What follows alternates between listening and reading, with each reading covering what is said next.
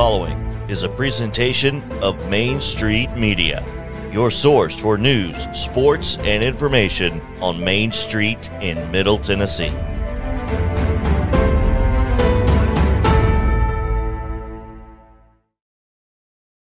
Flags.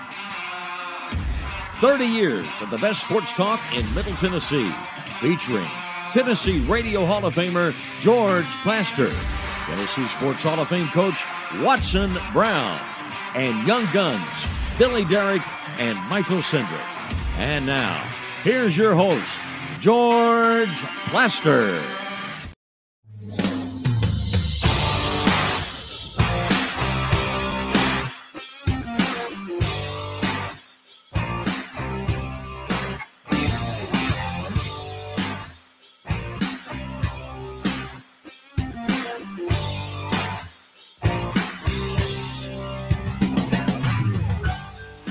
Hello again, everybody. Welcome in on what is a cloudy, overcast Tuesday in Nashville, Tennessee. The rain moves in around midnight tonight, and then we've got a 100% chance of rain tomorrow, which means it's going to rain. Normally, we begin the show with Terry McCormick's Daily Titans Update. However, we're going to change things around a little bit. Terry's going to join us at 5 o'clock for a must-listen to State of the Union of the Titans. But we begin exactly where we should, and that involves the passing of Mississippi State football coach Mike Leach. What a sad story this is. Dead at the age of 61.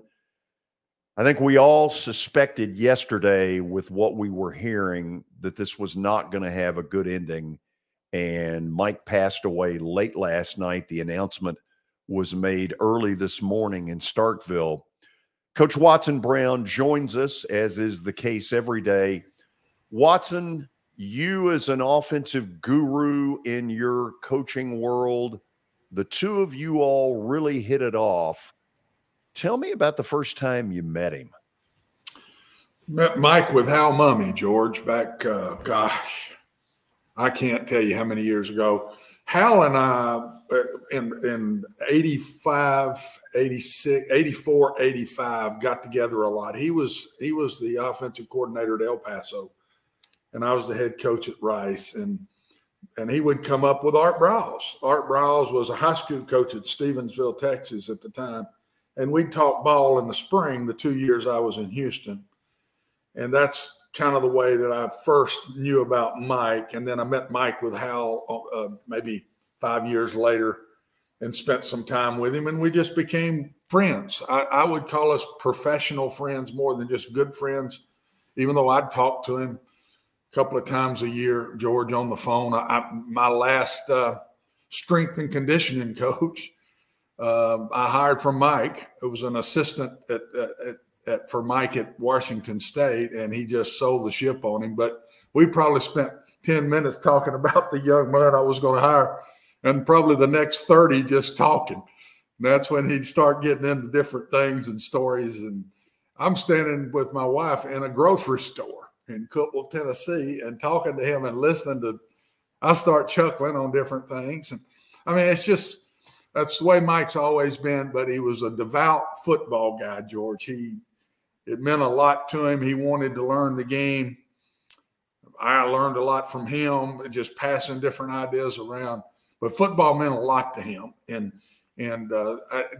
that gets overshadowed a little bit because of his personality, I think.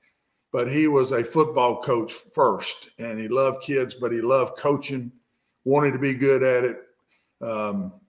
That's the part that I'd like to say along with everything else that's said about him, because you're not going to get anybody to say anything bad about Mike Leach. He was a guy everybody liked. He was the hit of the party, as we used to say when we were growing up. And if Mike was at the party, he was the hit. And but it's just devastating to me. Makes us all, make me think here in the last 2 days, George, that enjoy life, man. Just enjoy what we have. We never know when our days are numbered. And I saw that, I think the reason this was delayed a little bit. He gave different organs to different things that I read this afternoon. Yeah. And I guess one of his daughters had said that. So pretty neat. And just that doesn't surprise me that Mike would do that. Watson, I was telling you earlier, the coverage of him since it got out, I want to say, I don't know, 9:30 this morning. I would describe the coverage on the ESPN family of networks as dadgum near wall to wall. And it really speaks volumes about how intriguing he was to people. I mean, all these different ESPN personalities who would deal with him around games they were going to broadcast, they all had some funny story with him. Oh, yeah. And I wouldn't doubt everybody that dealt with him has had a funny story with him. I don't think he passed anybody up. I mean, I was reading the one with Lincoln Riley when Lincoln was with him somewhere, and he's in one of the offices, I guess, when he was at Texas Tech. And he said the phone rings and Mike answers it. Normally secretaries answer the phone, but Mike picks it up and answers it. He said, I guess they're out in the lobby of their football offices. And it's a wrong number. And Lincoln says he talks to the dude for 30 minutes on a wrong number. Then they lost the line or whatever. Mike calls the number back and talks to him for another 30 minutes.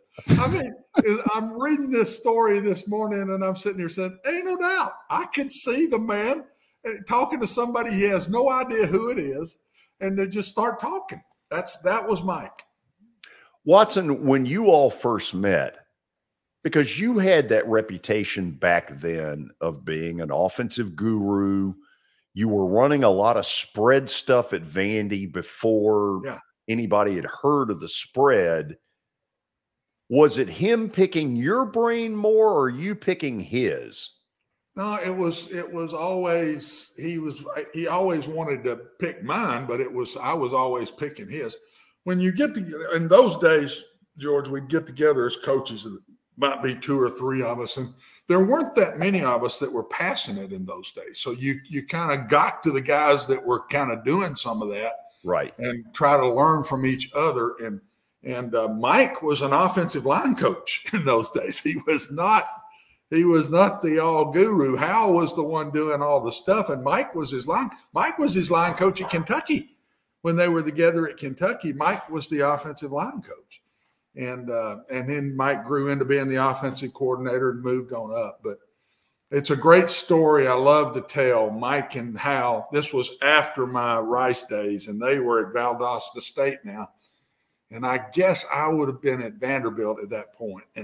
And Hal was now the head coach at Valdosta State.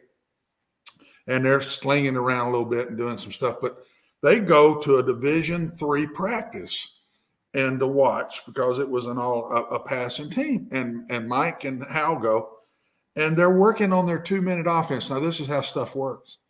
And Hal has told me the story. They're working on their 2-minute offense. They're watching it.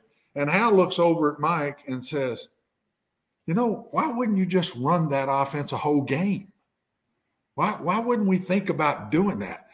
And Mike says, that's a hell of an idea. So they go back to Valdosta State, and that's where the air raid started, George, from a Division III practice watching the 2-minute offense. And they put this thing together. Were very successful doing it there. I think won some national championships. And then CM hires Hal at Kentucky. That's really what got them both started, was the Kentucky job. And they did so well, nobody but Spurrier was throwing it in the SEC at that point still. And now I'm gone and I'm somewhere else by then. I guess I might have been at Mississippi State. I think I was at Mississippi State then. But them and Spurrier were really still at that point, and that's now the 90s. And still the SEC wasn't throwing the ball a ton.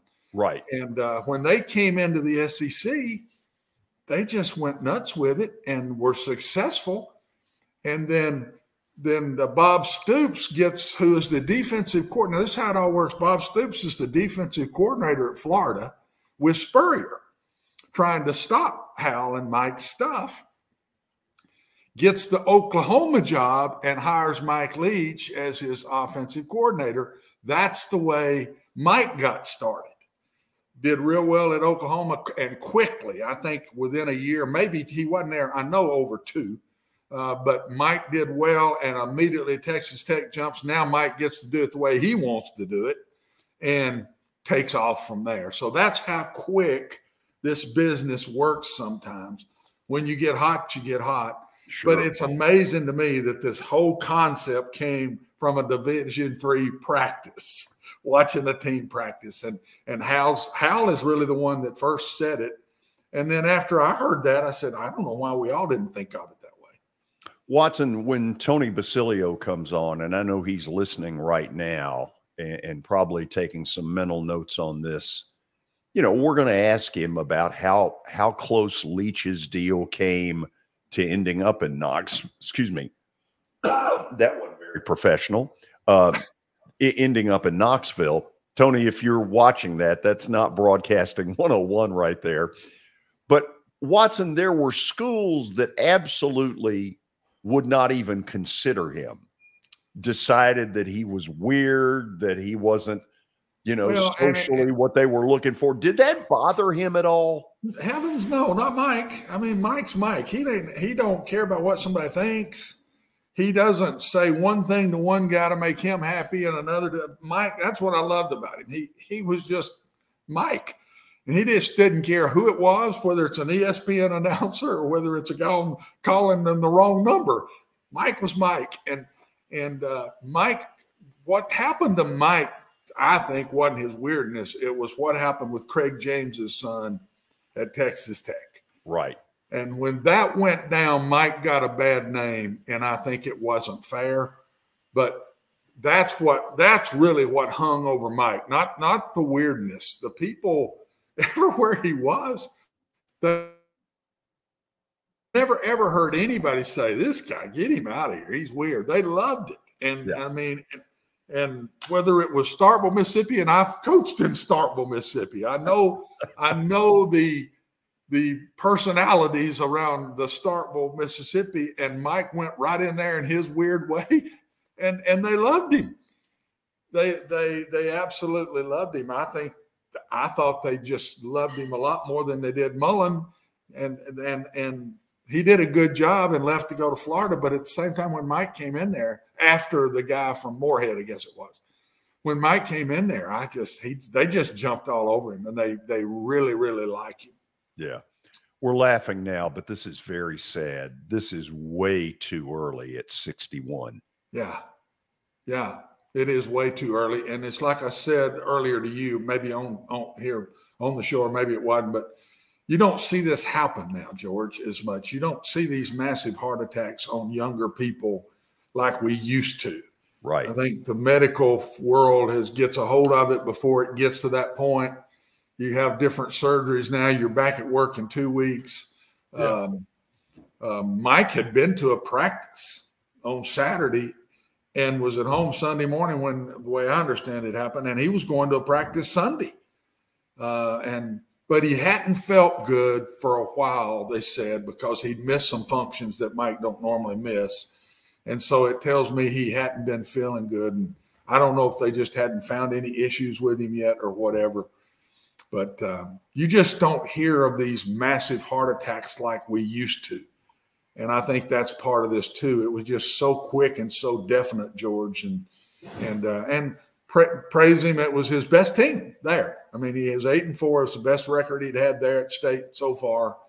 And he had Rogers, the quarterback that he had built into just a great player. And I think he's got another year still to play if he wants it. Yeah. And that's Mike did it wherever he went. And he's the only guy. Hal kind of even left it. Mike was the only one for the first time this year, I started seeing him run the ball a little more. But Mike thought the runs were all these bubbles and everything that everybody are running now. And that was Mike's running game back in 10 years ago at Texas Tech. He said, well, that is a run. He goes down as a pass, but it's a run. Couple of things. I saw a human quality to Lane Kiffin today that looked very genuine in real sadness about losing a friend. People tried to make them out as rivals, but I saw a human side to Lane Kiffin today that I really liked, and I am glad that Mike Leach was able to go out a winner in his final game. George, and I will talk about that quickly. I know we've got to get ready to go here, but coaches, when I was at Vanderbilt, Johnny Majors was a very good friend of me. The rival piece is there, and man, when you go to recruit against them or you play them on that Saturday afternoon once a year, it's on 100%. But the respect so much in the coaching feel for each other, when you know the guy that your arch rival is doing a really good job, you know he's good and he's formidable, and you got your hands full, you respect that. And they won't publicly ever come out and say that. I never came out and talked till after I left Vanderbilt that Coach Majors and I were good friends, and vice versa. But we were. And that's just, I remember Bill Yeoman at Houston when I was at Rice. We were very good friends, and yet arch rivals with the schools, arch rivals. And so it's just, the coaching world's that way. I would bet anybody that's coached against Mike would have the respect for Mike that way. And I'm glad to hear Lane said that. I know Lane would feel that way knowing Mike, and Lane knows a good football coach. I just didn't know if Lane would say it or not, but I'm glad to hear that. Oh, he absolutely did. I'm glad to hear that he did that. It was pretty touching. Yeah. I know we got to go to the break. Tony Basilio will join us from Knoxville. A lot of things to talk to, including his remembrances of how close Mike Leach came to being Tennessee's football coach. This is Main Street Media Television. Buying or selling a home can be a very personal experience. Why not go with the team that receives nearly all of their business from referrals? Clearly a trusted name in real estate. The Justin Tucker team with Platinum Realty Partners has sold more than 500 homes in the last 7 years. Voted best in Sumner County multiple times. Proven to be trusted with your most personal assets. Call the Justin Tucker team with Platinum Realty Partners at 615-906-8458. The Justin Tucker team with Platinum Realty Partners, Middle Tennessee's most trusted team in realty. I highly recommend Sumner Funeral and Cremation because of their caring nature and attentiveness to detail. Pre-planning your funeral now will bring you peace of mind and less stress to your loved ones. When the chaos of losing you happens, your family can honor and celebrate your life, knowing things are happening just as you wanted them to. Pre-planning determines the details of your funeral, cemetery services, and can be less expensive. We are honored to serve you and are always here for you in your time of need. Sumner Funeral and Cremation. Traditional, affordable, dignified. SumnerFuneral.com. Jody Jones Dentistry can handle all your dental needs, from the basics to cosmetic procedures. All of this in the nicest dental facility I have ever seen. Jody has done it right. They're located conveniently at 55 Music Square East, and for an appointment, it's simple. Dial 615-259-5100 and tell them Plaz sent you.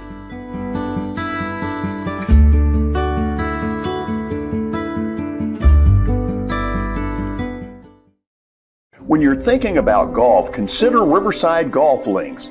Under new ownership, the course has improved dramatically. It's now 27 holes, complemented by a 9-hole executive course. Book a tee time now at 615-847-5074 and get ready to enjoy the beauty of golf in the Old Hickory area at Riverside Golf Links.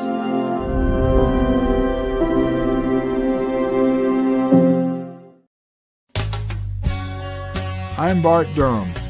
I was sworn in as a lawyer in 1963, and I've been working as a lawyer since then. We're a firm that does exclusively personal injury, a lot of tractor-trailer crashes. Insurance companies will open up their checkbooks when you force them to. We have systems that work. We get the most money for our clients in the shortest amount of time. I'm Blair Durham. My dad and I want to help. Give us a call at 615-242-9000. This is Eric Berner with Rockcastle Wealth Advisors. I help people in the pursuit of making their money live as long as they do. People hire me because I use a customized, individualized, and personal approach for the person I'm working with. Everyone's situation is different. If you've lost a spouse or a parent and want to make sure your inheritance is utilized, and does not just disappear, I can help with that. Call me at 615-235-1058 or email eric@rockcastlewealth.com.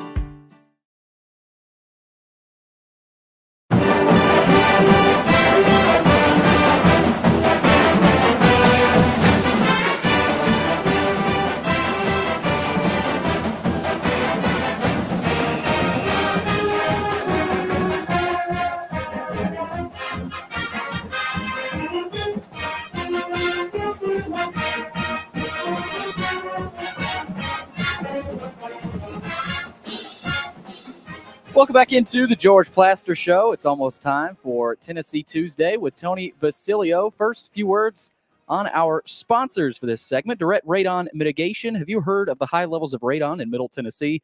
Radon gas is the second leading cause of lung cancer. The only way to know is to test for it. Visit directradonmitigation.com to schedule a free estimate, and also Complete Service Heat and Air. And here are a few words on Complete Service.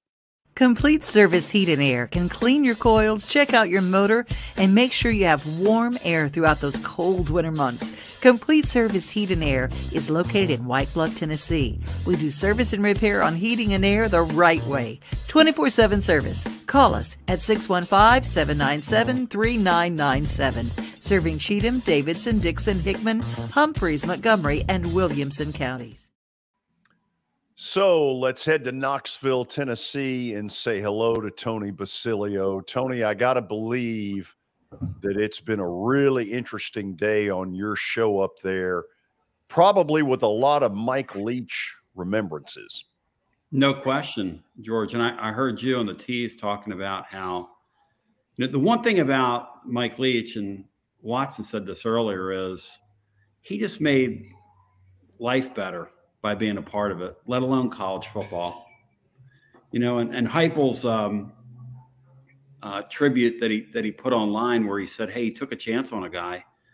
You know, I don't say this glibly. I believe sports changes people's lives, you know. You look at a guy like Heupel, and is he in the spot he's in today? You know, if you can, how seriously you can take somebody in a Santa Claus hat, but I certainly mean that. I mean, it changed his life. Listen, I think you're dead on right with that. Tony, go back a few years ago now to when this whole thing went down. Yeah. How close was Tennessee to hiring Mike Leach? You know, I'm going to give you the short answer here. This is all-time classic. You know, at the University of Tennessee, people have said to me, I can't believe you stayed there like 30 years doing what you're doing. And I'm going, hey, look, it's a talk show host dream. I mean, they're simply, you don't have to make things up. They just fall in your lap. So I remember this like it was yesterday, okay, on the Westwood One radio network, as they say in the trade. It was a Thursday night. I was working out at the YMCA, calling my cell phone. And the Y I go to, they don't care. You talk on the phone, people scream and yell, and anything goes. Anyway, so somebody says, you're not going to believe this, but they're worried about our athletic director, who was John Curry at the time. Now, I'll remind you, John Curry had the Greg Schiano thing, and then Tennessee's fans had a revolt, and then there was something else, and then there was something else, and then anyway. So they get to the end of the week, and all of a sudden it's like, well, which coach are we going to hire now? John Curry wasn't heard from. No one had heard from John Curry. Nobody knew where he was. Nobody knew. And they were worried about him. I mean, literally, like, what's going on with this guy? I wish I could make this up. I'm not. He goes off the grid on Tennessee. The chancellor at the time, Bev Davenport, was extremely involved in this and wanted to be kept in the loop. And John Curry's one of these guys that wanted everything to be secretive. And you couldn't have had a more oil and water type situation. Well, this guy disappears, and then he reappears, and he reappears with Mike Leach. Nobody knew it. He's flying back to Knoxville thinking that he's hired Mike Leach. Mike Leach has him flying back to Knoxville thinking that he's hired for the job. He gets back to Knoxville. They say to him, where have you been? He says, I got Mike Leach. And they say, no, you don't. You're fired. You don't have anybody. That's what happened. So shaking his head. And I am not making any of that up. I wish I was. No, that's true. It's a movie, is what it is. Yeah. That story is true from both sides. Yes. Dumbest coaching search of all Mike time. will tell the story the same. Mike has told the story the same way before. So. Oh my God, Watson! If you remember, George, if you remember the interview you set up for me with Leach, he hammered Tennessee in that deal. Remember? And Tony, Mike would have been fantastic. I'm telling you, the state would have loved him. They would have absolutely loved him. And there's never a place he's been they didn't love him. Everywhere he's gone, the fans love him. And it's just he's only been fired once, and that really wasn't for winning games. That was at Texas Tech over an incident. Right. And so everybody says Mike wouldn't have fit Tennessee. I'm telling you, Mike would have fit Tennessee just that's funny because I was one of the people that didn't think he would fit. Oh, I'm telling you. Watson, being somebody who has a crush on you, I'm telling you, anything you say, I'm not arguing anything Watson Brown says. This is man crush city over here. Tony, what people love about Mike Leach is that he was Mike Leach. Yeah. I told the story, and I don't think if you were on early to hear it when I talked about him picking up the phone in the office one day, and it's a wrong number, and he talks to this guy that called on the wrong number for an hour. For an hour on the show. Lincoln Riley is the one that's told this story. He was standing there next to it. And Tony, he said, I'll quickly just tell you so it'll lead to what I'm saying. The phone rings in the lobby. The secretary's not there. Mike answers. It's the wrong number. Mike starts talking to him. Talks to him for 30 minutes. Loses the call. Sees the number on the dial. Calls him back and talks for another 30 minutes. That's Mike. I mean, he liked people. He just and Mike was Mike. That's why the Tennessee people would have loved him because there was no put on to him whatsoever. What you see is what you get. I mean, just think this year when he's on the sidelines and he goes over. I love this. Never saw a coach do this. They're losing to somebody. The receivers are playing awful. All the receivers' chairs are lined up in the back there to sit in. And when the coach talks to them when they come off the field, he goes over and picks all the chairs up and throws them away.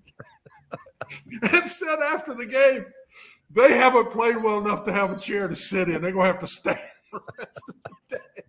Well, I mean, if somebody had said, who do you think did that? I said, that's Mike Leach. I promise you Mike's the one that did that. Guys, I don't know if either one of you heard this today, but when they had Feinbaum on earlier, about an hour after it got out that Mike had passed, Feinbaum talked about an interview he did with him when he was in Birmingham, and something came up about an Auburn or an Alabama coach, and Feinbaum wouldn't say who it was, but Leach in the interview said, oh, yeah, that guy's a cheater. Yeah. I'm telling you, he says what he thinks. Yeah. He don't care. He absolutely don't care. Oh, my Lord. His quotes about marriage and that sort of stuff where, I mean, he just says the most politically incorrect things. And you know, the thing about. And gets away with it, Tony. He got away with it. That's the thing, right? In this day and age, you got to appreciate people like Charles Barkley. Some of those people just have the ability to say whatever they want to say. Everybody else gets canceled and they get smiled at. Yeah, absolutely. That's Mike. Yeah, that is Mike. There's no doubt. We're going to miss him, and but you said it the best. He didn't just touch sports people. He touched a lot of people, and usually he made your life better because he was not a negative dude. Now he'd harp on things, but he really wasn't negative even when he'd harp on those things. Right. I mean, there's 1,000 stories. But I said this to George before you came on, Tony. What the thing I loved about Mike that I wanted to say was when he was around football people, was none of this stuff. It was football. The man loved football. He wanted to be a great football coach. He wanted to study it and do it the best he could. He wanted to learn. He was very willing to throw his stuff out to you. He was a football coach. He wasn't like that at all when he's around football people. Now, when he's around kids at practice, he'd do some of that crazy stuff. I've been at some of his practices. He'd do that at practice. he'd be crazy like that. He'd just pop something out to one of the players, and everybody'd start giggling.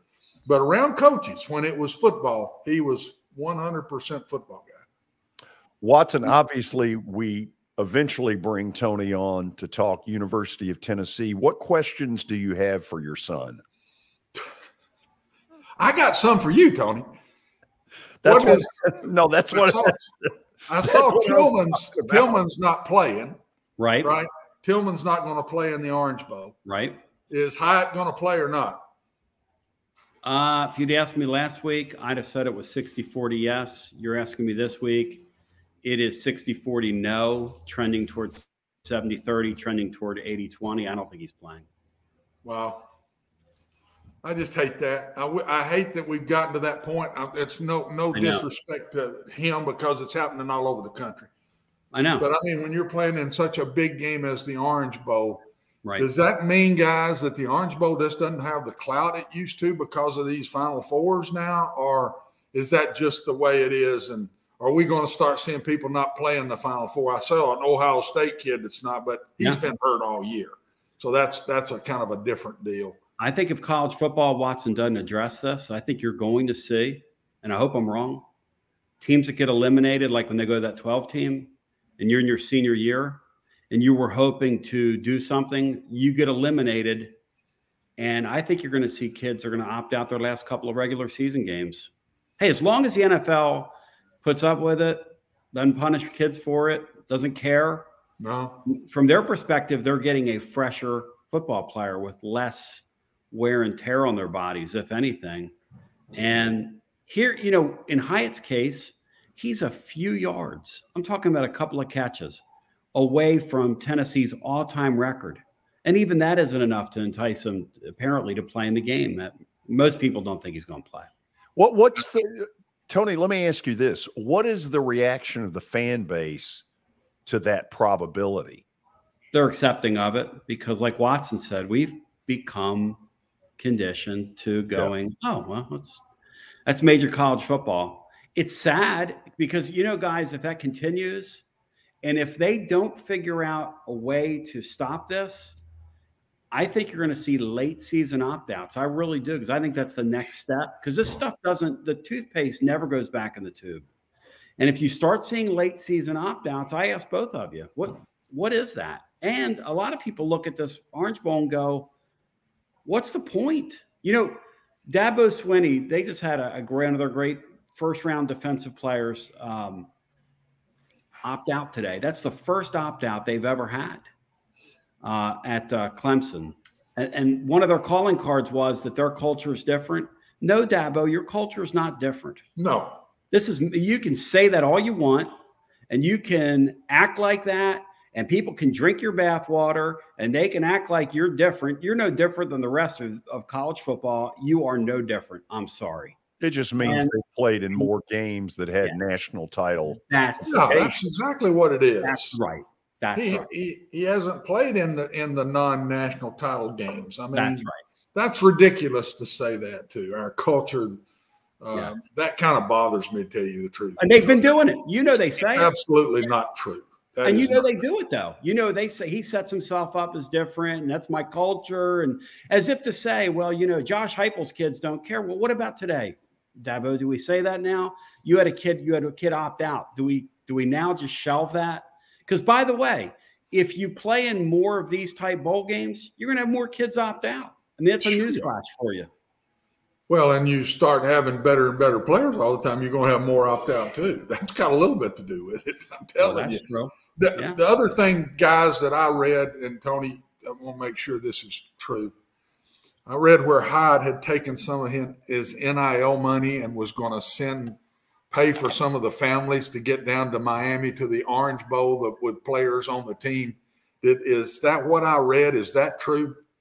Yeah, that's exactly what he did. Is he worked an NIL deal with the Hyatt folks.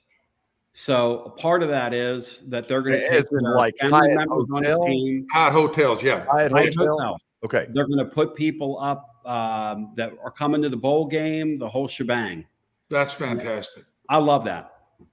I love that. That's money that could have gone in his pocket in some other way to me, Tony, that he said, no, I want to help my teammates.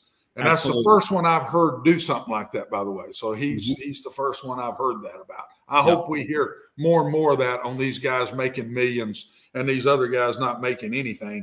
I hope we hear more and more of that as time goes on. Well, we better, or you're going to have an imbalance in these locker rooms, which I know coaches are very concerned about. Yeah. What's the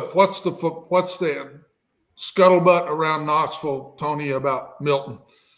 They think he's going to play really good. They think he's going to be the guy next year. Or are they in a wait and see, or do they just not think he is the guy? What do you think they say behind the scenes about Milton? I would probably say the latter of what I just said. I mean, am I right or wrong? You're right. They really hope. Look, as much as you can take this from somebody in a Santa hat. And by the way, I debated whether or not to do this in the Santa hat. And I thought about what would Mike Leach do? Oh, and Mike Leach would do the interview in the Santa hat. Mike would have the hat on right now. So your questions about Milton, and I think they hope that he surprises them would be a charitable way of putting it. They really hope he surprises them. Well, I do too, because I think he's a great kid. I'd love to see him turn the switch and prove us all wrong. Yeah, be a great story. But, he got away with that last game at Vanderbilt, Tony. He got away with it. Yep. If that had been somebody besides Vanderbilt, he wouldn't have gotten away with that. And You're right. They were just able to run the ball so well that night that he just didn't have to make plays right. at all. The first touchdown, the receiver could have fair caught it. Yeah, it was 10 yards underthrown, but the guy was so far behind him, it didn't matter. And guys, I'm such a by nature call it like you see it person that I criticized his play on our post-game show. And I had fans calling me saying, but it was 65-0. You can't make the. I'm like, listen. I could have run for 100 yards the way Vanderbilt was. I mean, Vanderbilt didn't even try on defense. Their rushing defense was absurd for that to be a collegiate Division I level effort. Lack of the execution, just the effort on the field. What last one for me, George, and then you can ask if Tony doesn't have any for me. I'll keep asking them because I've some things I wanted to hear from him. Yeah. What is going on in the transfer portal? Not the ones leaving, but who you're hearing they're trying to bring in. They've got they're involved with a very good wide receiver from Missouri, who's a slot receiver. Another one from Mississippi State. The issue right now that I think a lot of the reason you're not seeing much action coming from the portal, you're seeing action going to the portal, but not coming out of the portal, is I think this thing butts up against that signing day, which is a week from Wednesday. Yeah. And guys, I really believe that a lot of these coaches have made a lot of promises to a lot of kids that they can't break till after next Wednesday. Now, you did that. Exactly right. Yeah, that's got to be what's going on because we're seeing so little activity. But Tennessee is hunting there. They're hunting defensive help there as well. They're fighting Alabama for a kid from Smyrna who moved up his announcement to tomorrow. Yeah, he's a good player. A linebacker. That's a great player right there. If they can get him, he's a good player. And that will give them the top two players in the state, which hasn't happened in a while.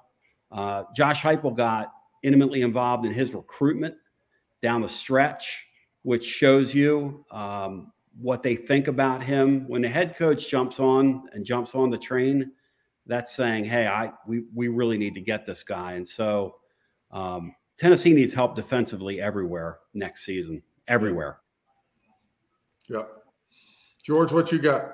Well, let me ask this. If Hyatt's gone and we knew Cedric Wilson was going to be gone. Tillman. Tillman. What did I say? Cedric. Good Lord. Yeah. I've lost it. Is there any problem next year depth-wise at wide receiver? Not really, because what they're going to do, I just think this guy's system is so good. The issue becomes, who's your quarterback? because wide receiver wise, they're going to have capable bodies. And Brew McCoy's coming back, who this year was happy to play second, third fiddle. He's a frontline player, guys. That's a frontline talent right there. And there are Ramel Keaton's another guy who's got frontline ability. And you get a couple of these kids out of the portal, which Tennessee will. They'll get somebody out of that portal.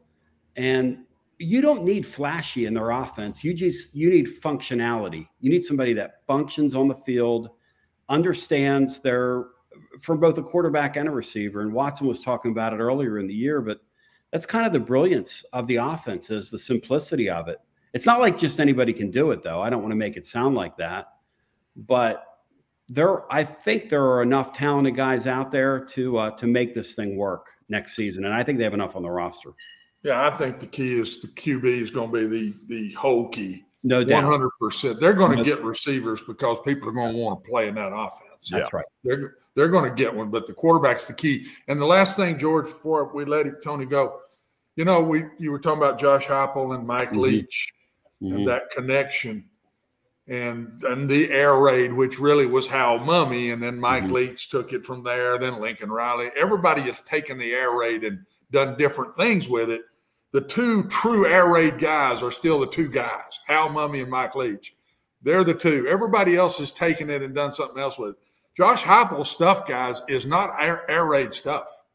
It really is not. His is a complete different stuff he's come up with himself.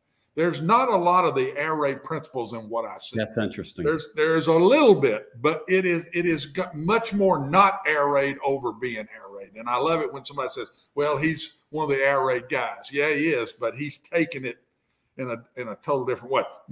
Lincoln Riley is taking it in a total different way. He does not really run the air raid now.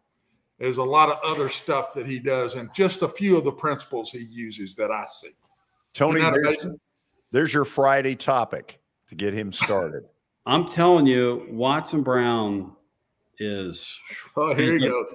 It is spun gold when it emanates from his mouth. Spun gold. Spun gold. Look at his head swell. We can barely fit one man. Tony, speaking of head swells, the guy on the left over here has got the biggest swell. And I'm not talking about yours. I'm talking about the other guy over here. You're talking about a swelled head now. Don't let him fool you. George is the man too. I mean, it's been such a blessing, guys, being on with you guys all year. Please, it's the other way around. A lot of fun. Tony, what you've done for us, man, we ought to. I'm sure, George, thank you, because it's been fantastic. I can't wait for Tuesdays till you come on. And we've had a lot of fans say the same thing. So I'll tell you what I think you guys. My brother over here has made me some, because I'm in Pennsylvania with family, and he made me some homemade manicotti, what you call it. We call it manigot. And I've been watching, smelling this, and him eating some a few minutes ago. And so you were ready for this to be over 6 minutes ago. You said it, I didn't. Get on out of here then. Take care, guys. See you, Doug. Oh, he has been such a blessing to this show. Man, what a blessing for us. We'll go to the break, and then I'm going to ask one of these bold questions that Tony brought up a couple of minutes ago, and it'll be interesting to see where Watson goes with this. Stay tuned. This is Main Street Media Television.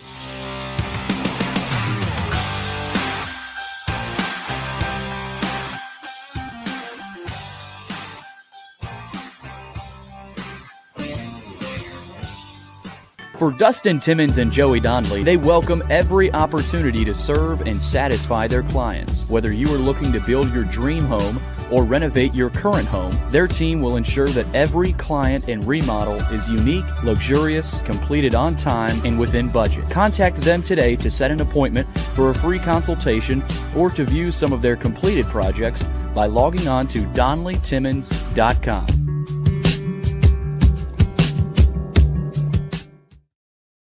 At WellSkin Dermatology and Aesthetics, we pride ourselves in providing access, innovation, and a patient experience second to none. Access to care and treatment when you need it. Innovation with medical-led cosmetics and various on-site technologies for full-service treatments with a customer experience that is calming, casual, and effective. Independently owned, providing medical, surgical, pediatric, and cosmetic dermatology and more. Visit wellskinmd.com to schedule your appointment today. WellSkin Dermatology and Aesthetics. Access to healthier skin.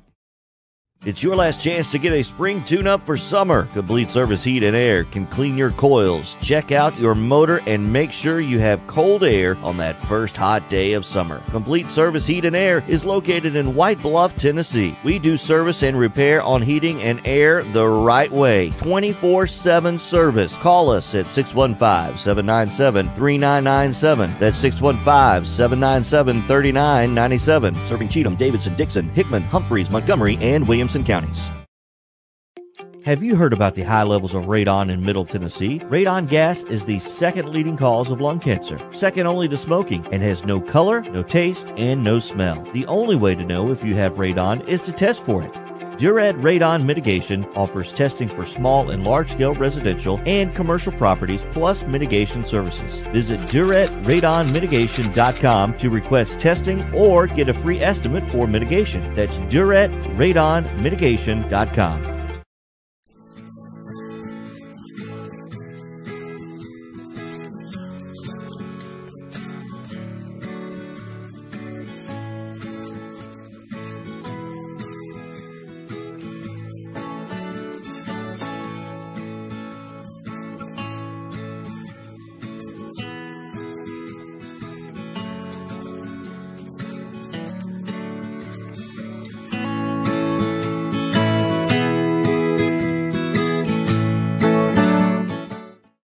Since 1865, the First Baptist Church of Gallatin on Winchester Street has served its community by catering to the least, the last, and the lost, providing a church of welcome used by God to save the lost, transform the saved, and impact its community. As a proud multi-ethnic congregation, Pastor Derek Jackson personally welcomes you to join them in fellowship Sunday mornings at 8 in person or at 10:45 in person or online at firstbaptistgallatin.org. First Baptist Gallatin on Winchester Street, serving with open arms as a true church of welcome.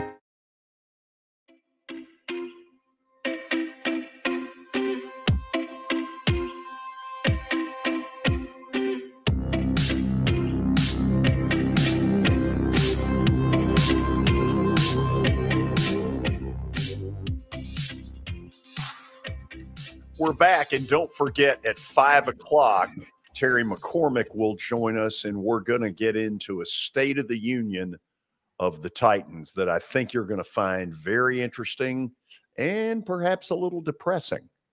Watson, I know it says on the bottom there, Watson's Tennessee analysis, but I've got to ask this question. So we've got all these kids opting out of these bowl games, and in truth, it's hard to be all that critical because, you know, their pro futures are on the line and whatever.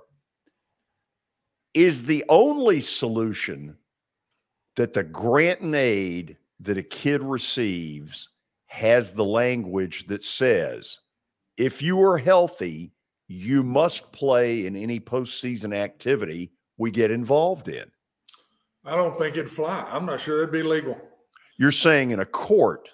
I don't think the courts would let that happen. I think somebody would take that to court and it'd be knocked down on the spot. You can't make somebody play in a game, George. There's no way you can do that. I mean, well, yeah, but if you're accepting tuition, grant and aid, NIL, whatever, I mean, I don't think there's some recourse. These kids don't need that money now. They're making more money than that tuition that these kids that are coming out. So they don't care about that scholarship anymore. When you do that, you're coming out and you've probably already finished school anyhow.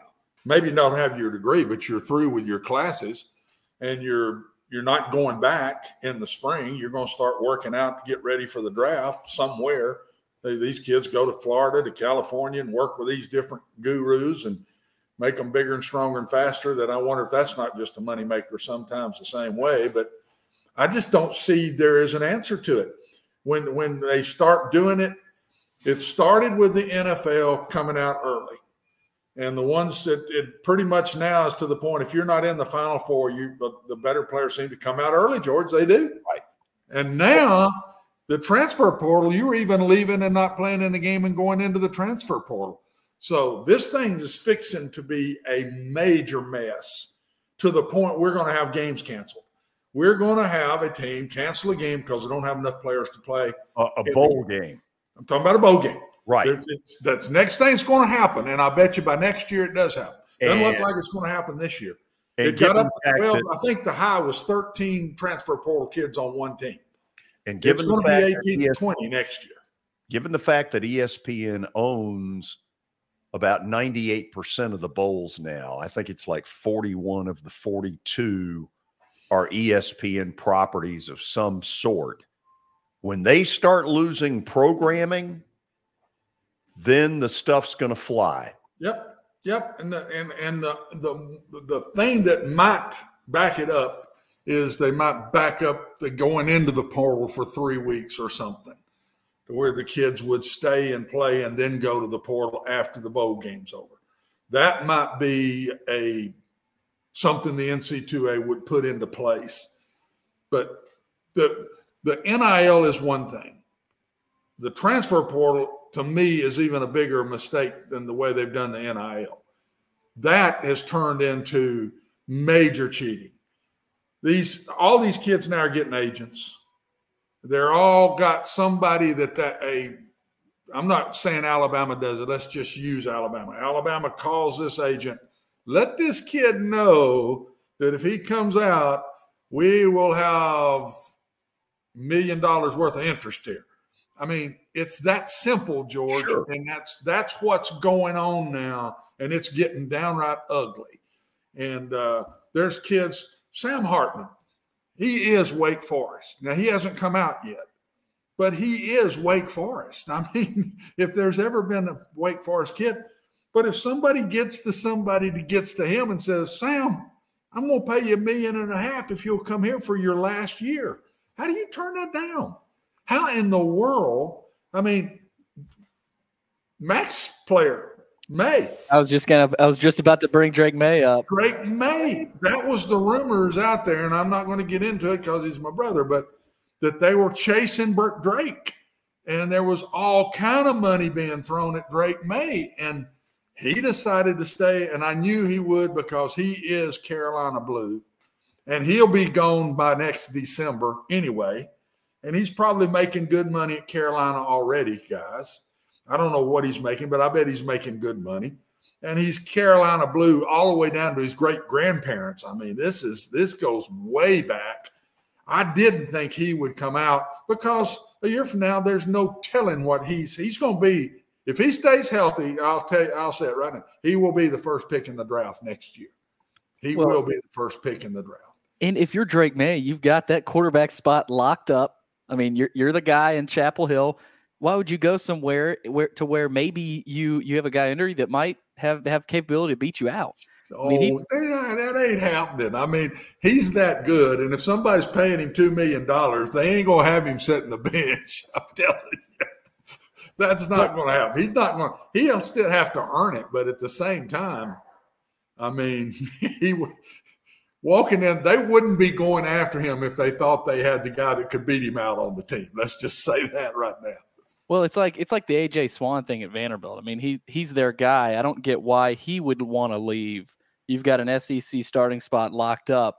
You know, there's a lot of players enter the portal that don't leave. You don't think there aren't schools yapping at him right now? Do you really want to go through 3 years of getting your butt kicked, of being 56-0 against your arch rival? You don't think they're not trying to sell that? That's not how it is at Vandy. The winning, they're starting to win now. So it's not like they went 0 whatever in the SEC. They're starting to win. They got their ass kicked. Yeah, by Tennessee, a top 5 team in the country. And so that could never happen again? I'm not saying it can't, but for Swan, I mean, I just don't get why he would want to leave an SEC starting spot that he has locked up. Guys, you're talking the wrong talk. It has nothing to do with, oh, I like this school. I like this offense. It's dollar sign. It's dollars, period. It's not got anything to do but dollars. And if somebody wanted Swan bad enough to offer him $1.5 million, he'd be gone. I think he's probably, it might be a year from now that happens. I think all the injuries he had and everything, that big money didn't come to him. Maybe a school on the level he's at, but it's not a private school or whatever, maybe has. But I don't think the big bucks is coming to him yet. But if he has a real good year next year, they will. And Vanderbilt's got to decide. All these schools, my brother right now, how much money can we come up with to keep these kind of kids in our program? What kind of alum is going to give us this kind of money to keep this kid around here? That's where all the fundraising is going now, guys. All this facility fundraising, all that, it's out the door now. It's dried up. They're all now having to raise money to bring kids in and to keep them. Got to stop there. We're going to go stat of the day after the break, and then Terry McCormick will join us for what will be a Titan State of the Union that you're going to want to hear. This is Main Street Media Television.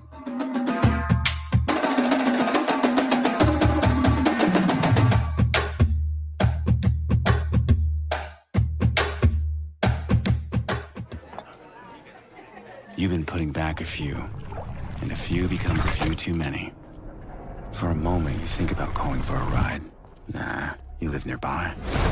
What's the worst that can happen? You get pulled over, your insurance goes up, you lose your license, you total your car, you kill someone.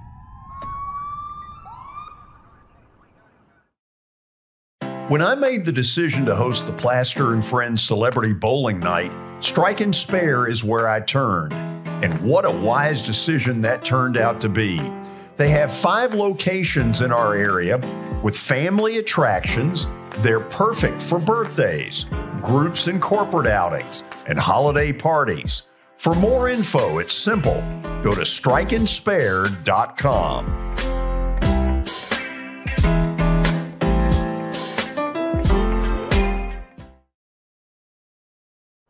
Walmart Supply Chain is hiring in Lebanon. Earn up to $22.25 an hour when you join our new fulfillment center. Enjoy competitive pay and premium perks, including 100% paid college tuition, 401k match, flexible schedules, a free Walmart Plus membership that includes discounts, and free Paramount Plus, paid time off, and so much more. Fulfilling work starts right here. Text JOIN to 240-240. That's JOIN 240-240 to apply now. Hit After Hit has become the baseball store in Tennessee. They have over 1,000 different models of gloves and over 1,500 wood bats. They also have several Iron Mike pitching machines as well as a Hit Tracks machine. If they don't have it, you probably don't need it.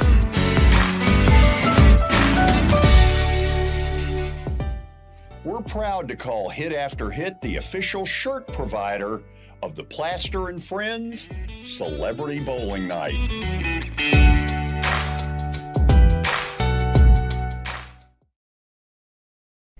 Hey everyone, I'm John English. This is Keith Wallace, and we would like to welcome you to John English Antique Sports and Cards in Shelbyville, Tennessee. We specialize in graded and ungraded sports and non-sports cards, vintage wax boxes, and unopened cases. We have a large selection of PSA graded cards. We also specialize in old sports collectibles, baseball, football, basketball, golf, and tennis. You can find it all at John English Antique Sports and Cards. We are happy to be associated with Nashville's greatest sports antique, George Plaster.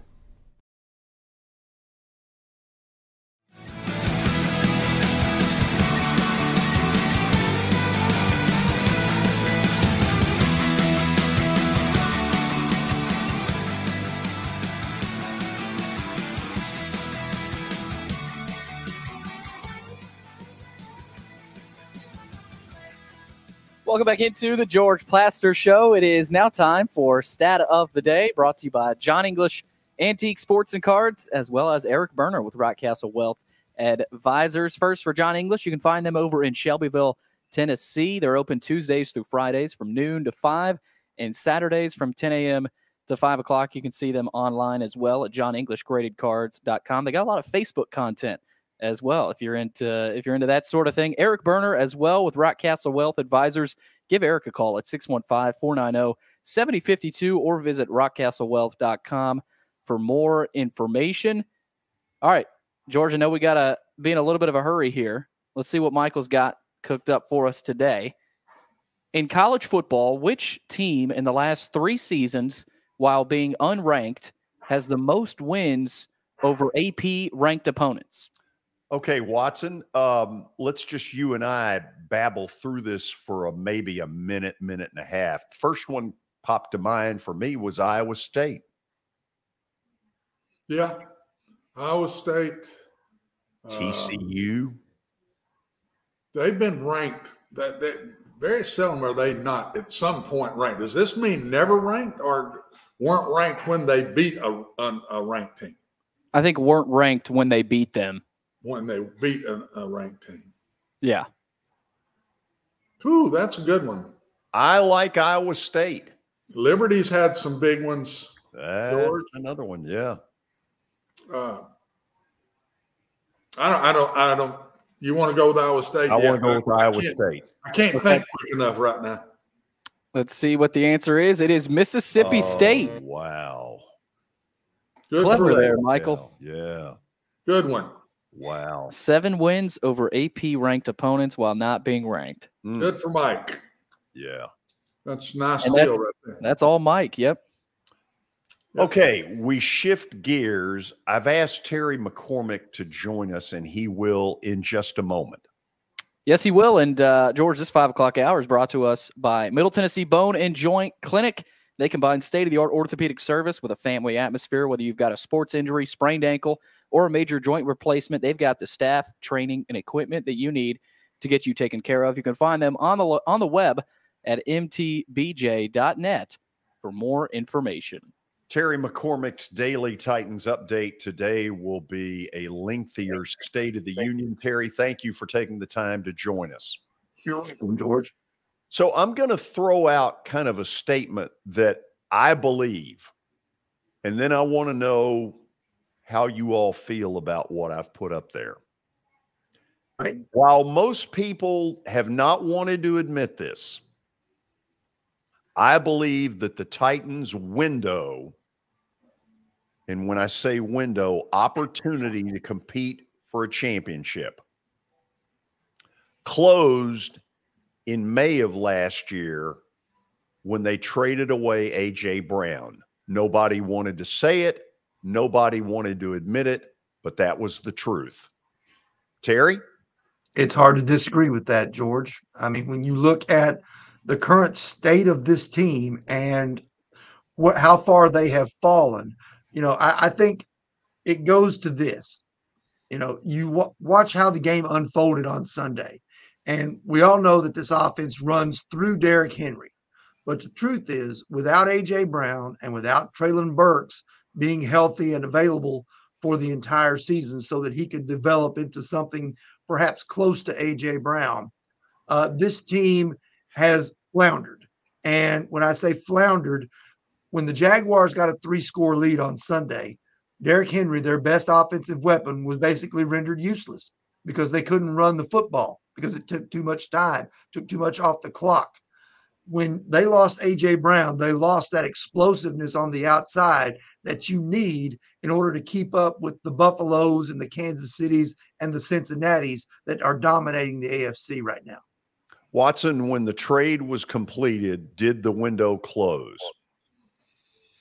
Well, it did for me, and it closed at that point because you all know, both of you, I immediately said, if you're playing for a Super Bowl and you think you're capable of getting there, how do you trade this guy away? How do you do that? You've worked him for 3 years. You've built him into one of the best receivers in the league. He has proven to be that, by the way. And you trade him away after you after you go through this process to put your team in this position and you let him go. I don't understand it. Never have understood it. They say, well, we didn't have the cap, whatever, Terry and all that. I say, well, go to some of your other players, restructure their contract, whatever you got to do.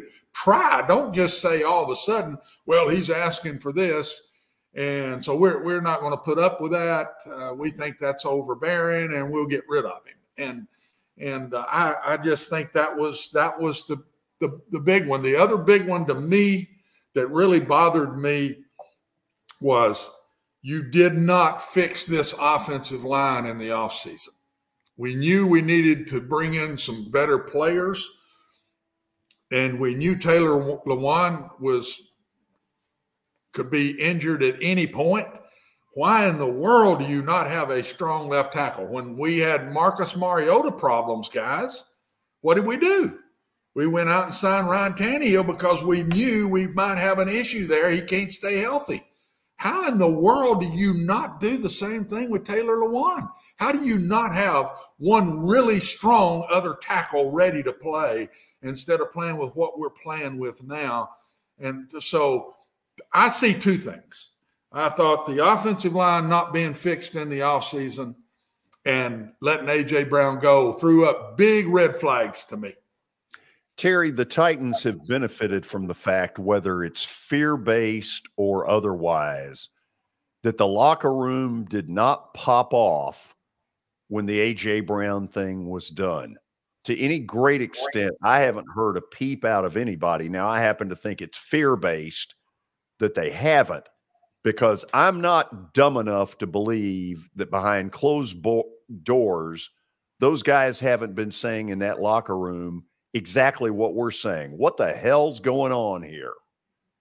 You may be right. I mean, because you think about it in times past and when things like this would happen that players disagreed with. Remember going way back, the Randall Godfrey situation where they asked him to take a pay cut. He did. Then they cut him anyway. Remember what Eddie George said in the aftermath of that? It certainly stuck out there. And then do you think that guys like Derek Mason and Keith Bullock would have kept quiet with things that have been going on with the roster over the past year or so?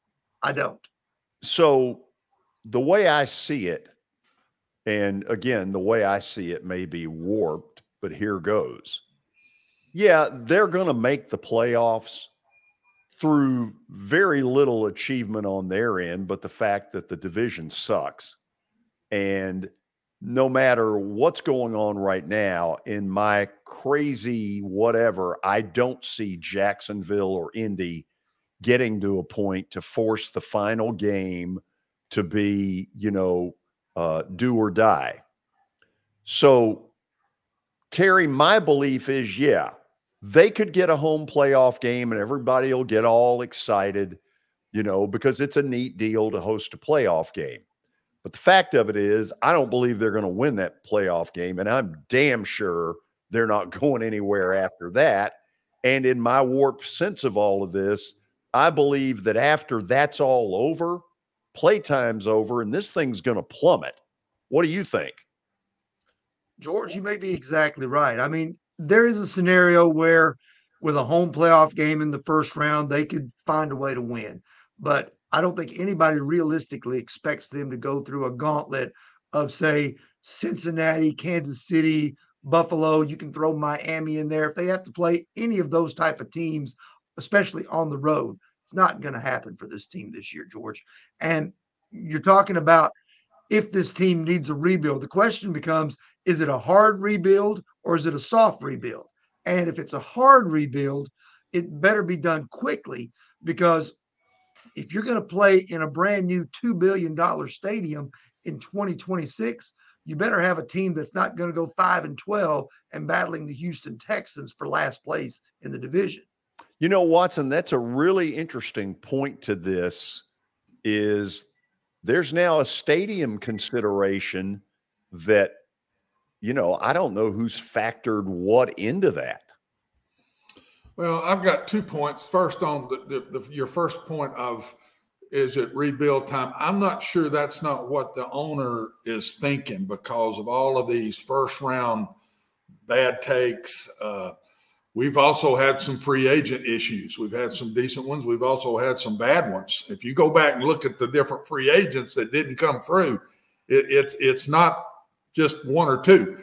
And or they were there and they didn't live up to what we thought they could be and the money we spent to bring them in.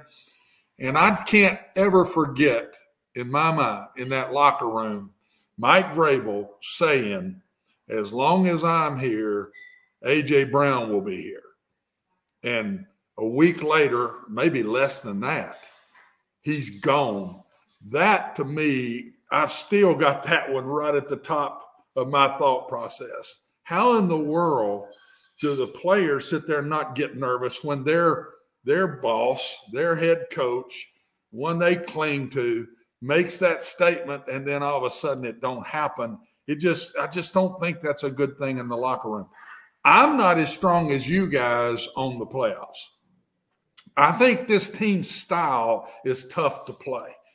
And I'll go back to what I said in the analysis yesterday, George. My fourth thing about the game was hang on and get healthy. Hang on and win a couple more here or there. You're going to be in anyway.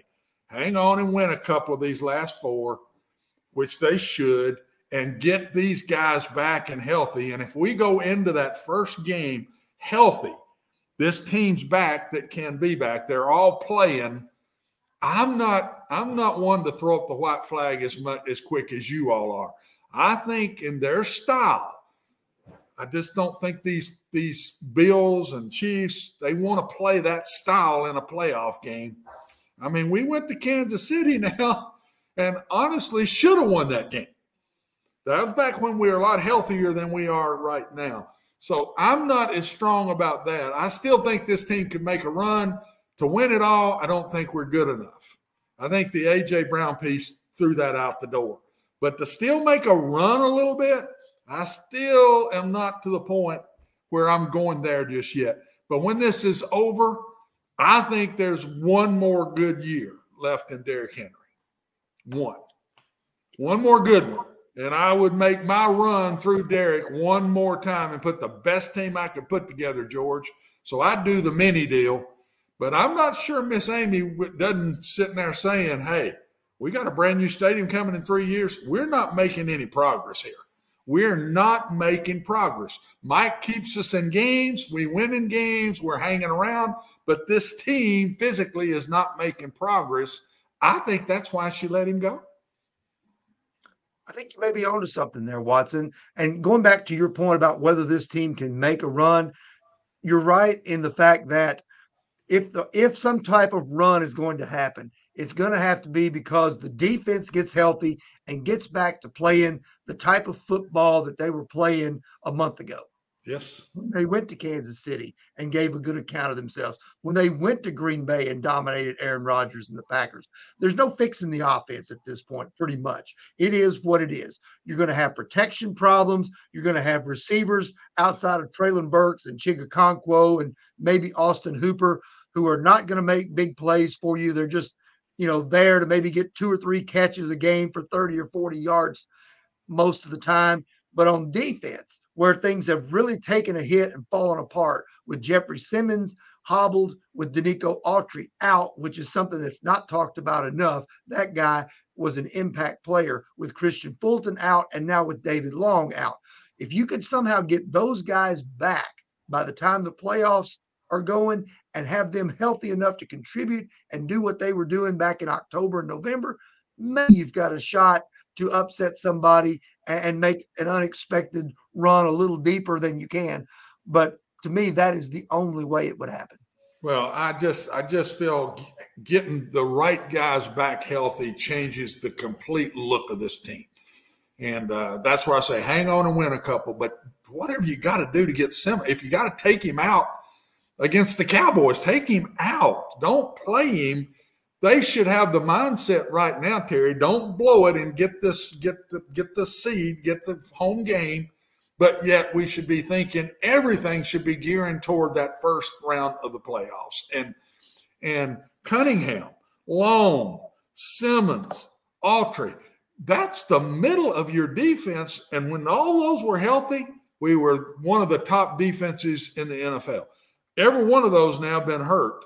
One of them still playing. All the other three aren't even playing in any games. And, of course, Fulton has to get back. I don't think the strength of our defense was our coverage anyway. The strength of our defense was that front six, front seven, playing the run and shutting that down and getting to the quarterback. When we can't get to the quarterback, guys, we got no chance. I don't care if Christian Fulton comes back or not. We got no chance if we can't rush the quarterback. And we got to get healthy to be able to do that. That team that was out there Sunday couldn't beat the Birmingham Stallions. So they weren't any better than the Jacksonville Jags Sunday. No. And they weren't any better physically than the Jags Sunday, George. That's what I'm getting at. Now, they weren't ready to play. I've not seen a Mike Vrabel team not be into it as bad as that one was. And, Terry, I blame that on the owner and the DUI. For the last couple of weeks, this team in the locker room has dealt with a lot of junk now.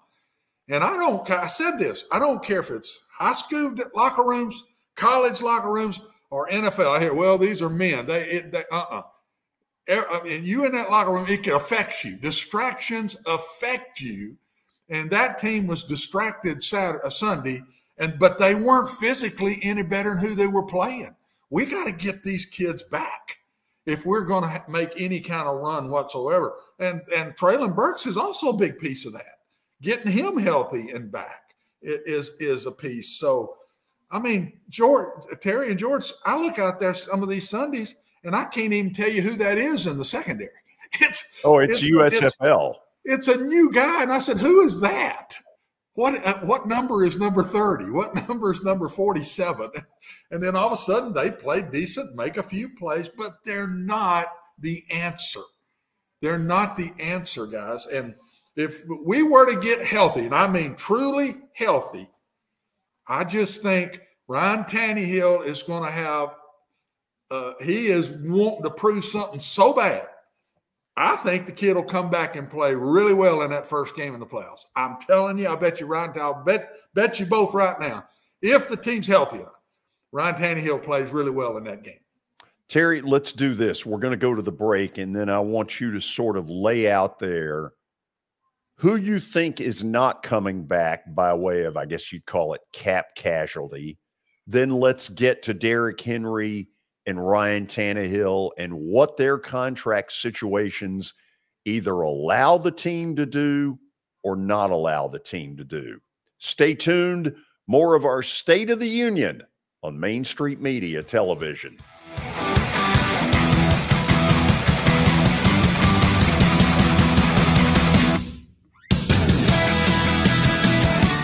Buying or selling a home can be a very personal experience. Why not go with the team that receives nearly all of their business from referrals? Clearly a trusted name in real estate. The Justin Tucker team with Platinum Realty Partners has sold more than 500 homes in the last 7 years. Voted best in Sumner County multiple times. Proven to be trusted with your most personal assets. Call the Justin Tucker team with Platinum Realty Partners at 615-906-8458. The Justin Tucker team with Platinum Realty Partners, Middle Tennessee's most trusted team in realty.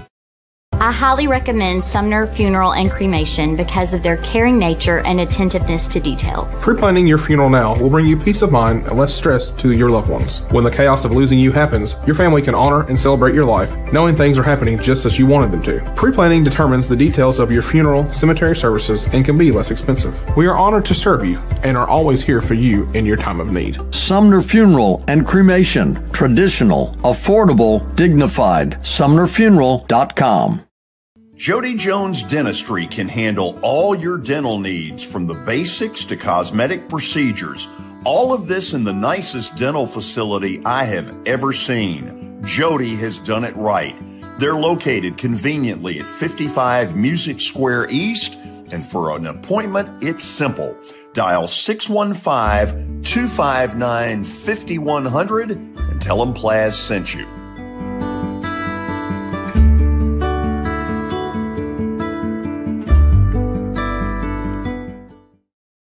When you're thinking about golf, consider Riverside Golf Links. Under new ownership, the course has improved dramatically.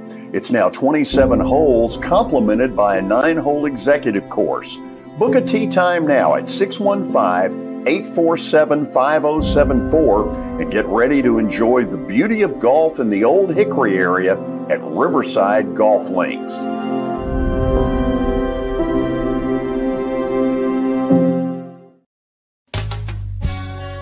I'm Bart Durham. I was sworn in as a lawyer in 1963, and I've been working as a lawyer since then. We're a firm that does exclusively personal injury, a lot of tractor-trailer crashes. Insurance companies will open up their checkbooks when you force them to. We have systems that work. We get the most money for our clients in the shortest amount of time. I'm Blair Durham. My dad and I want to help. Give us a call at 615-242-9000. This is Eric Berner with Rockcastle Wealth Advisors. I help people in the pursuit of making their money live as long as they do. People hire me because I use a customized, individualized, and personal approach for the person I'm working with. Everyone's situation is different. If you've lost a spouse or a parent and want to make sure your inheritance is utilized and does not just disappear, I can help with that. Call me at 615-235-1058 or email Eric at rockcastlewealth.com.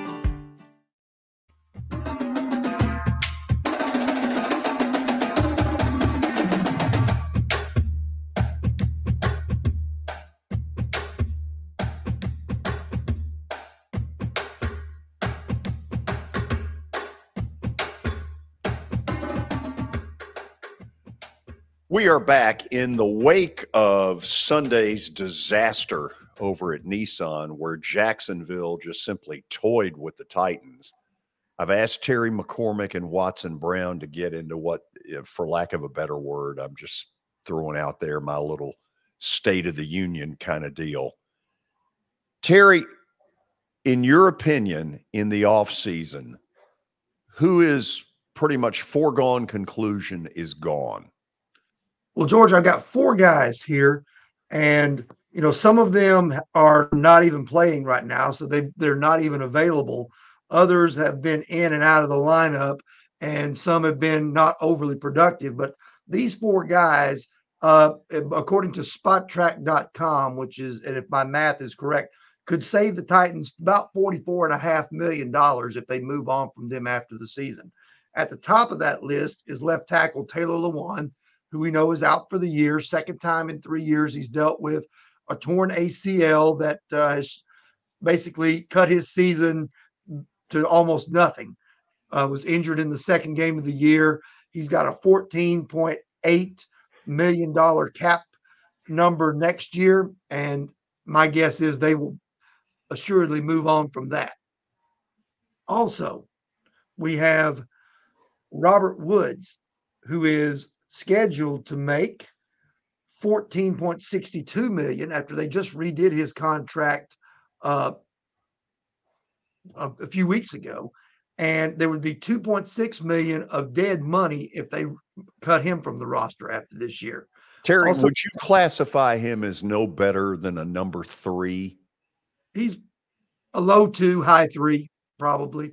I think, maybe you haven't seen exactly everything that he could do because he's coming off the ACL. And there again is another issue that the Titans have been dealing with in terms of their choices in going after in trades and free agency of bringing guys in who have been injured.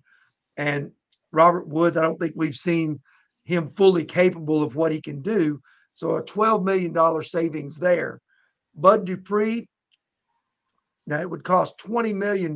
He's on the books for $20.2 million. There would be $10.85 million to cut him, a saving of $9.15 million if they decide to move on from him. He was a big free agent signing before last offseason, and quite frankly, he's been in and out of the lineup so much with all these little injuries that he's had that when he's been in there, he's been pretty good, but he's just not been in there enough consistently. And then the other one, a guy that they picked up off waivers last year from the Texans, Zach Cunningham, he's injured on IR now, would save $9.25 million if they moved on from him. Okay, Let's get into the two big contract issues. And Watson, you feel free to chime in here wherever. Let's start with Ryan Tannehill. And realistically, based on the contract he has with this team, how much more time are we talking about with him? Ryan Tannehill's deal has one more year to run. That one more year would be a $36.6 million salary for him. And if they cut him, it would basically in half $18.8 million that they would have to absorb. Now, the thing is, if you cut Ryan Tannehill, where are you going to go for your next quarterback? Because from what we saw in Malik Willis, he's got a long way to go before he's ready to take the helm, in my opinion. And okay, and Watson, I know you feel the same way about that. Yes, I'm 100%. That's why I say I think next year is the last year of the window of this group of guys. And I think that they will keep Ryan Tannehill. He'll play out his contract. And Derrick Henry is I think next year might be the last of the real Derrick Henry. He'll start fading a little bit after that. So I think those two guys are still the top dogs of the offense, in my opinion, for next year. How you guys feel? That's the way I feel. Okay, Terry, let's run through Derrick Henry's stuff here and tell us what you got. Okay, Derrick Henry has a $15.867 million cap hit next year. The thing is, it would still be $9 million if you cut him next year. So only a savings of about $6.8 million there. Probably not worth it, given that you would be sending the vast part of your offensive production down the road with him if you released him. So Watson's correct there. Derrick Henry will be on this roster next year. Terry, is there a scenario where they go to Ryan Tannehill? And this is where you got to help me. My cap knowledge is not all that good. Is this a scenario where you can go to him and say, look, we need some relief.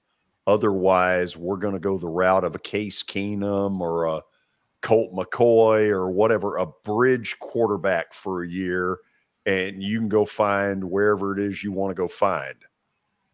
It's possible. My guess would be if they needed cap relief from Ryan Tannehill, they might offer a short extension and say, let's take your money. Let's give you a little bit up front. Let's spread it over 2 years so that they gain some cap space in 2023 and then deal with the situation again, either in 2024 or 2025. But it's funny you say bridge quarterback, because there's some guys out there that currently would not be under contract for 2023 that might be a little bit more interesting to take a look at than the usual Case Keenum, Teddy Bridgewater, type of suspects who, by the way, are out there as well.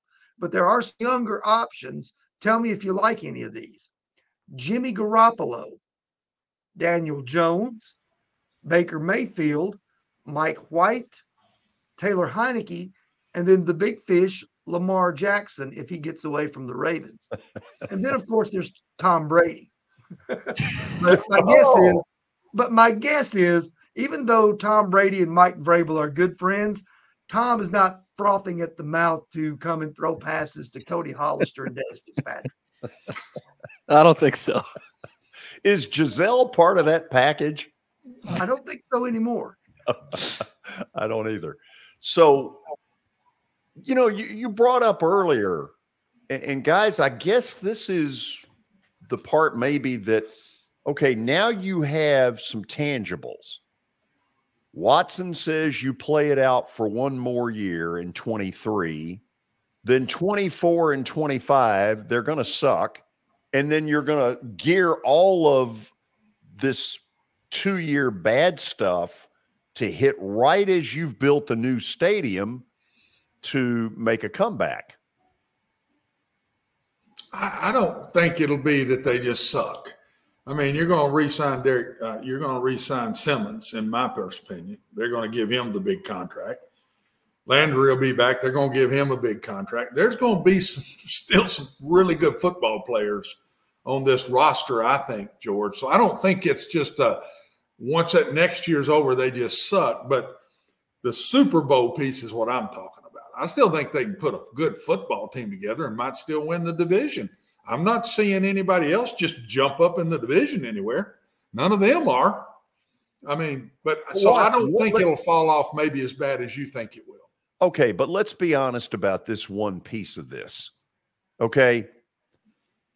The winning of the division in this particular year with Indy where they are, Houston, Jacksonville, is exciting nobody. 40% of the upper deck Sunday was empty. That's a problem. You got a team that's going to host a first-round playoff game, and your city is bored to tears by this. They don't care. Terry, is that not an issue? Sure. If you think that was bad, wait till Christmas Eve against the Texans. It's going to look like the USFL hub. Good point. Hadn't thought about that one. Terry with the line of the day. I mean, here's the thing. Watson may be right. There will still be some good football players on this roster. There'll still be some guys, if they want to restructure and go spend some money, they can restructure Derrick Henry. They can restructure Kevin Byard and a few more guys, Ryan Tannehill. The question is, where do you go if you decide to rebuild? Because the key to a rebuild is this. You have to have a franchise quarterback and weapons for him to throw to. Now, you may get lucky. You may find an A.J. Brown type player in a year or two in the draft. Treylon Burks may turn out to be that very guy. But if Ryan Tannehill is not your guy, and he's not your guy after next year, then are you rolling the dice that Malik Willis is your guy? Or are you going to have to find another quarterback from somewhere else? And unless you go 3-14, you're probably not finding that guy very quickly in the draft. I think they think Malik Willis can get to that. That's why I think Ryan Tannehill will be the guy again next year. I think they really believe Malik Willis can get there. Do you think Willis can get to that? I'm not ready to say that yet myself. Terry, I don't know how you feel, but I'm not saying he can't, but I'm sure not ready to say he can. Not at this point. There's talent there, but it's very raw, very green, and you're going to have to get creative and tailor the offense to him, much like it's been done for Josh Allen, Lamar Jackson, Kyler Murray, because he's not a drop back guy. He's not going to be, and he's probably not even really a play action guy, although you can use some of that. He's a roll out, take half the field, make your read, make your throw, or take off guy. Am I right, Watson? I would call him a Ryan Tannehill clone. I think he'd be really good at the one-on-ones when there's coverage. I don't think the drop back 5-out stuff fits him, but I do think crowd the box, throw it to a really good player on the outside. I think he can learn to do that. And he's got better feet and he's stronger than Ryan as Ryan's gotten older. So I think he's a Ryan Tannehill clone if he comes on. But you're going to have the same problems with him that you do Ryan. You're not going to be an all-out drop-back passing team because that's just not what fits Ryan, in my personal opinion. And that's not fair to Ryan in all ways because the pass protection since Ryan took over here, guys, all 3 years has just been you go to drop back and throw the ball, man. That's the one consistent in all 3 years. There's bodies around him. The pass protection hadn't been great. Okay, Terry, let's finish this up. I brought up that the window to compete for a Super Bowl has ended. You agree with that, don't you? Largely, I do, George. I mean, right now, even if everybody was healthy, this is probably no better than the fourth or fifth best team in the AFC. I don't think they're better. They're certainly not better than Buffalo. I don't think they're better than Kansas City, although they do seem to have a knack for playing them close when they get the opportunity and they have enough pieces in place. I think Cincinnati has become a real problem for them. And I would say they probably are on par right now with Baltimore, especially with Lamar Jackson hurt right now. They might be in largely that same boat as the Ravens. And then I don't know. I think maybe Miami might be a better team than them. They certainly have more firepower. And for that matter, the Chargers, who they play Sunday out there. Although as soon as I say that, this is the one thing about this franchise. About the time that we back them into a corner, they come out slugging. Sunday's going to be a real test of it. And I don't think they'll be major underdogs in that game. I mean, the Chargers aren't great either now, guys, and they got a bunch of – they had 6 starters out on defense Sunday, 6. So I don't know how many of those are coming back. So now the Chargers played well Sunday. We watched us play, and then we watched the Chargers play. You'd say, well, the Chargers will kill us, but the Chargers aren't a whole lot better than we are. And that's a game sitting in that middle of the pack mode themselves. That's a game.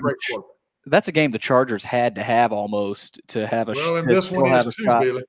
Right, but if they lose last week, it's almost dead. So maybe they got up so high for that game. Maybe the Titans can kind of catch them sleeping a little bit. Well, this one's just as big to them, though, Billy. Right. We don't have to win the game Sunday. They have to win the game Sunday. Well, the other thing, too, is this about the Chargers. They're basically, in a lot of ways, kind of similar to the Titans in terms of what they have available and what they don't. Yes. The offensive line is beat up. They can't protect Justin Herbert. There were bodies all around him. He does have a little stronger arm than Tannehill, and he's more elusive because he's younger. But they have a lot of the same problems on the offensive line. They've not been able to run the ball particularly well. And on defense, they're missing a number of starters, just like the Titans are right now. So it's kind of a battle of attrition on Sunday out there in Los Angeles at SoFi. Guys, I appreciate Terry. Appreciate you're taking the time to do this. Watson, I know you're going to want to stick around because after the break, we'll have Plaster Bet of the Day. Oh, I can't wait. I can feel it. I'll call you. I'll text you, Terry, and tell you who it takes. I know you just can't wait to find out. So. Terry's, oh gosh, I can't wait. Terry's happy to get out. He's happy to get out while he can. Terry, let me put it this way: if you want to win some money, you need to listen. Okay. Don't bet the house on it, Terry. That's all I can tell you. Don't bet the house. Unless it's a college basketball game. I've done all right. Let me say hello to somebody who will support me. Brian Stewart. Yes. Have you been listening to this nonsense? Oh, absolutely. And I'm like everybody else. There's no way I'm laying it all on the line with you, buddy. I'm sorry. Yeah. So you're behind me, win or tie. Yeah. Win or tie, baby, all the way. Thanks for your support. Oh, it was nice talking to you. See you. Hey, George, the good thing is that I will support you in any way if it comes to getting out there, doing some community service like we did at the bowling event.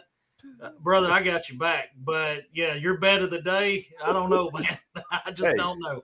You just stick around and watch afterwards. A lot of people could be doing a lot worse. Watson's reaction is good enough for me. That's all I need to know right there. See? When he's smiling like that and leaning forward, I know. Walk away, Brian. Just walk away. Fine. You talk to Watson then, and you tell him about your business. Okay, I'll be happy to. Hey, Brian, the heck with him. Just the heck with him. Let him go. He go over the corner and cough, George, and then you can come back at will. That's right. Yeah. Brian, tell us about One Stop Realty. Be happy to, Billy. Man. It seems like this train went off the rails a little while ago, didn't it? I don't know. It's been off the rails for about an hour. Yeah. Well, I have to say I've had a busy couple of days. I have been in class. I was in class all day yesterday, getting some more of these certificates behind me. One of the things that I've been working on is wanting to be able to teach CE, which is continuing education for other realtors in our association. And, how I feel that benefits people that work with One Stop Realty is that, number one, they know that they're getting somebody that is up to date on all the current knowledge out there. I remember in the Marine Corps, they handed me this green book, and we called it the Green Monster. And that was what our drill instructors called our knowledge. He said, that's all you need to know. That's your knowledge about everything in the world that you need to know right there. It's not quite like that in real estate, but I did take some things from it that said, the person that knows a little bit more than the other might have a little bit of advantage there. So that's something that I'm always wanting to do, not just for me, but for all my agents in my office, wanting to get everything that I can to be better prepared to help our clients, get our customers more knowledgeable about what they're going through in the home buying and home selling process. So definitely jumped on the grenade yesterday, sat in an 8-hour class, teaching us about, all the good stuff about instructing. Another thing I wanted to tell you, George, I had maybe 30 minutes before I jumped on the air here with you guys. A lady walked in and she said that her parents had sold their home with One Stop Realty and Auction back in 2004. And she said, look, my parents have both passed away. I need to sell this home to settle their estate. And it's just something that she needed to get done. And she said, I didn't want to turn to anybody else except for One Stop because my parents just absolutely loved you guys. And she said, I do not know the name of the agent that we worked with, but she said, I'm definitely going to One Stop Realty and Auction because they took care of us. George, that means more to me than anything else out there. I know it does. I mean, that's just absolutely fantastic. And she said, I've heard great things about what you're doing over here. I know you have kept the same principles all through these years and everything that One Stop's at. And that is the truth. We care about our customers. We love our clients, and we're here to help. And that's what I'm looking forward to, helping this young lady settle her parents' estate, get her in a better place, and let her move on with life. I love it, man. That is pretty heartwarming right there. Yeah. Brian, you take care. We'll do it again tomorrow. George, I appreciate it. And guys, all I can tell y'all is good luck on the bet of the day. That's all I can tell you. Oh, no, you need to stick around because this could make you a lot of money. You could retire. Well, I'll text it to you just like I'm going to text it to Terry. I'll text you so you can jump on it real quick and go make you some money, okay? I think I'm just going to go try to sell some properties, and I'm going to stick with that bet. I think that's a better bet for you, babe. Yeah. Well, we'll just see about that when we come back. This is Main Street Media Television.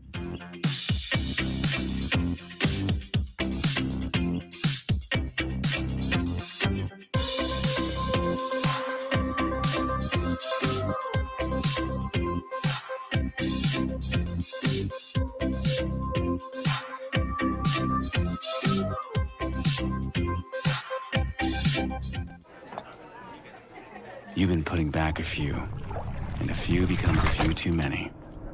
For a moment, you think about calling for a ride. Nah, you live nearby. What's the worst that can happen? You get pulled over, your insurance goes up, you lose your license, you total your car, you kill someone.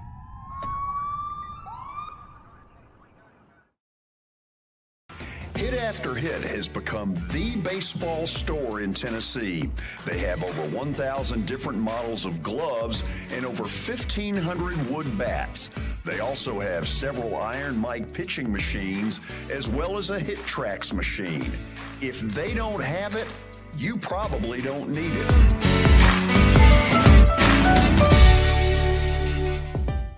We're proud to call Hit After Hit the official shirt provider of the Plaster and Friends Celebrity Bowling Night.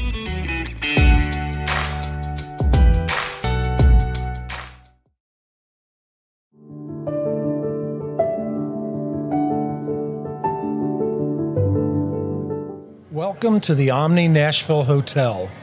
Urban elegance with a vintage touch.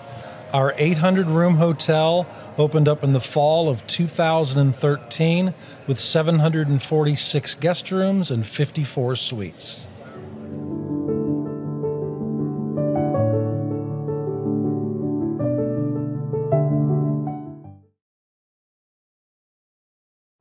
Walmart Supply Chain is hiring in Lebanon. Earn up to $22.25 an hour when you join our new fulfillment center. Enjoy competitive pay and premium perks, including 100% paid college tuition, 401k match, flexible schedules, a free Walmart Plus membership that includes discounts, and free Paramount Plus, paid time off, and so much more. Fulfilling work starts right here. Text JOIN to 240-240. That's JOIN 240-240 to apply now.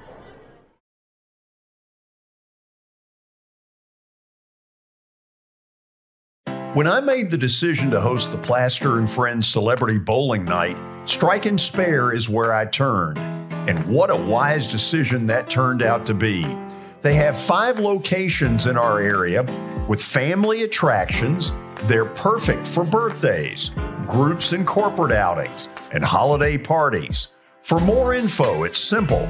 Go to strikeandspare.com.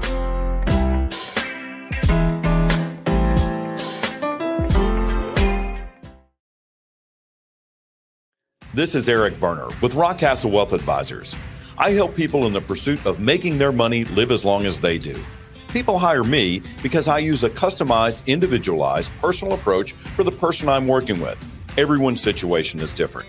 One area I can help with is if you are newly or nearly retired, or maybe have changed jobs and have an old 401k account. You may need more information to help you clearly understand your options. Call me at 615-235-1058 or email eric@rockcastlewealth.com. For Dustin Timmons and Joey Donnelly, they welcome every opportunity to serve and satisfy their clients. Whether you are looking to build your dream home or renovate your current home, their team will ensure that every client and remodel is unique, luxurious, completed on time, and within budget. Contact them today to set an appointment for a free consultation or to view some of their completed projects by logging on to DonnellyTimmons.com.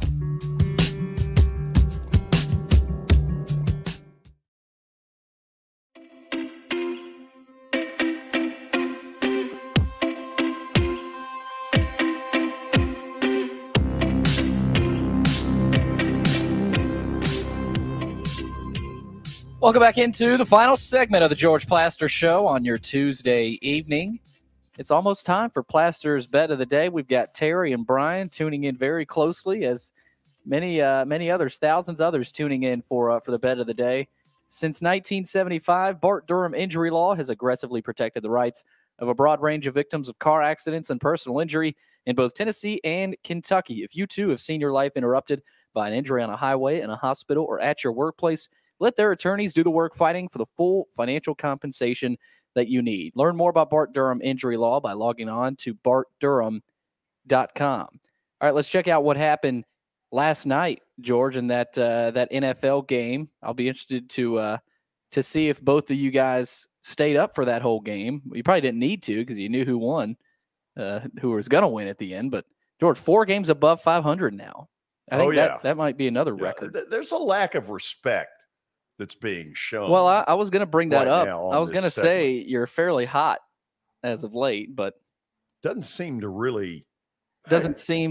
register. Hey, I'll be glad to text this to both guys where they can bet immediately on whatever he picks here. I mean, 51.1. I believe that's what I said.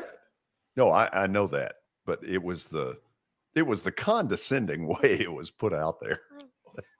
Hey, sending the text is sending the text. Well, send this. Show him, Billy.